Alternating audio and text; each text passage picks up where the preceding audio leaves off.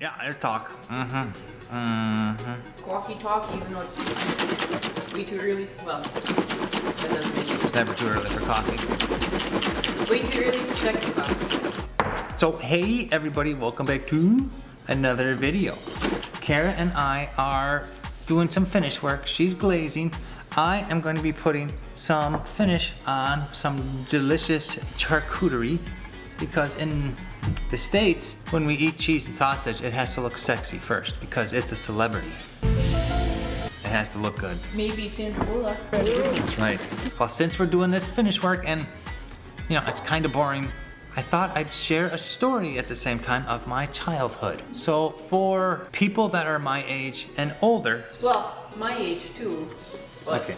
We weren't fancy enough to have what you're going to talk about. Well, you didn't have one because you have a gravel driveway. Yeah. My knees are proof of it. So, let me reiterate, kids who lived in town, that's what I'm talking about. Yeah, fancy lads. For some reason, I was thinking about when I was a kid in town. I grew up in a small little town, and in a town you have roads and stuff. Kara didn't have that because she lived in the country. Still do. We moved into town when I was 5 years old. You know, when you're 5 years old, you're like this big. So I wasn't big enough for a real bike, but I was the perfect age in the 80s for a big wheel. For those of you who know what a big wheel is, you can share my excitement. But if you don't know what a big wheel is the plastic tricycle that's it sits about 2 inches off the ground. It has one big wheel in front and 2 smaller wheels in the back. And in between those 2 smaller wheels is a seat. All my friends. So I had a big wheel when we moved into town. It was a neat thing because, you know, it's like your first bike ever. We had a longer driveway for in town and it sloped downward to the road. So that was kind of my parameters at first. I'd jump on my big wheel and I'd be pedaling down the driveway, and then when you get to the end of the driveway, you couldn't go any further because you go on a road, and road is for cars. Now, even if your town's a small town, you're still got that little kid mentality where you think you're gonna get run over by a car if you go on a road. So I'd get to the end of the driveway and I have to put the brakes on, and then you go back up the driveway. And for a while, that was as far as I could go. But then as you start getting more courage when you're doing your big wheel training as a little kid, then you start looking at the sidewalk that's going perpendicular to your driveway. And it's like, I bet you if I go down the driveway, I could do a 90-degree turn onto the sidewalk. You get points for drifting. No, there was no points. We didn't have video games back then, Kara. True. They weren't really invented. Not even Commodore 64 yet. Maybe. Then I started going on the sidewalk.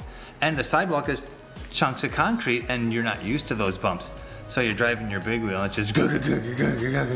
It's a new experience for you as a little kid and it's fun. So then you start doing that. It's like, yeah, I know how to big wheel. I'm cool, man. This is when you're single digits, 5 years old. Already swearing like a pirate. In your head you are. In your head. Understand, you only know swears from your parents because we had 4 channels growing up. True. And when you have 4 channels and you're the remote, you don't want to watch TV. So I started going on the sidewalk. And then after a while, you know, your world gets a little smaller because it's like, okay, I've been on the driveway, I've been on the sidewalk. When do you mean your world gets big? Because after I'm doing that for a while, it's like, okay, this is getting boring. I need to do something else. Whoa. And then you start finding out that there's this curve where the driveway intersects the sidewalk. And it looks like a little ramp. So then as a little kid, you get this idea in your head. It's like, I wonder if I could jump it. And you don't know if you can. And so there's no practice as a little kid. It's just balls to the wall, all or nothing. I'm going down the sidewalk. And understand, I've never been in the road yet because road is scary. And you're still, what, 5? Yeah, I haven't grown up too much since my big wheel days. I was a professional big wheeler for the last 7 years of my life. Yep.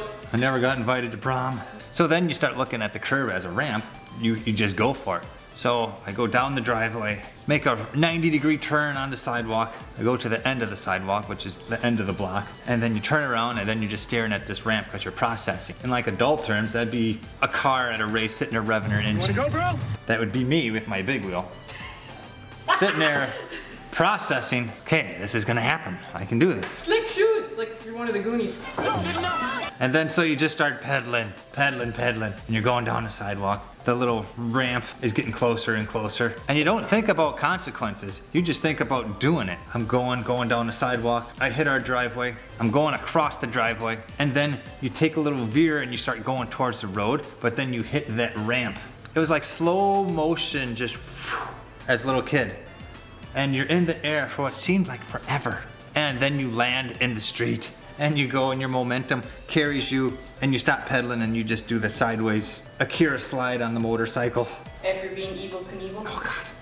And then you stop and you look back at what you just did. The world kind of stops time when that happens because you're processing. What the hell just happened? Did I just defy gravity? And you're like, screw you. This was awesome. And then that's your new thing. You are the curb jumper kid. And so that's what I would do. I would sit there and I'd go down the sidewalk, jump the curb, land in the street, get back in the driveway, do the same thing. And I just do that over and over and over. And I was so freaking happy because I thought I invented something. I did something nobody else did. And as a little kid, chances are you did. But then one day I was doing it and I'm jumping a curb, and I heard applause. And then I'm like, what the hell's going on? And I look and there's my parents with the neighbors and they were watching me do this the entire time. And of course, as a little kid, you don't know what you're doing. You don't think anybody's watching you. You're in your own little world. I didn't want people to watch me. So then after I saw them applauding, I kind of just went back to garage and hid because I don't want people to know I was jumping with the big wheel. Aww. It's my big wheel story because 80s. So that was, I would say, 1983, 1984. 5 going on 6-ish. Were you in kindergarten yet or not? I graduated kindergarten. Okay, so you'd be 5, 6. So I was a big first grader now. Oh yeah, big baddie. Yeah. So now all you kids out there in YouTube land, you know what it was like a little bit about growing up in the 80s and having a big wheel. I like how you talk down to them when you say kids. I wasn't done yet. And for you people that are older than us, you had a big wheel too. It was just a bicycle with that really big front tire that you used to get back and forth from work in the 1800s when the world was still black and white and you could leave your door open and nobody would rob you. You're a jet. You know who you are. Snarky much? Snarky. So thanks for watching, everybody. We appreciate you hanging out with us as we do some mundane art stuff and reminisce about our childhood that will never really come back. But then again, what? Everything at the 80s is coming back. If you'd let me finish, I would. No, I listen enough. I would let the audience know my poignant story that comes full circle. I listen to no one. The childhood that would never come back, but actually never left according to the music and movies and TV shows that are on right now. And lastly, thanks to all our patrons out there. You know who you are. We know who you are. We appreciate you supporting us because it helps us out a little bit every day to know that there are some cool people out there that think we're cool, even after this big wheel story. Well, because they might have a similar story. And talking down to you if you're younger or older than me because Gen Xer.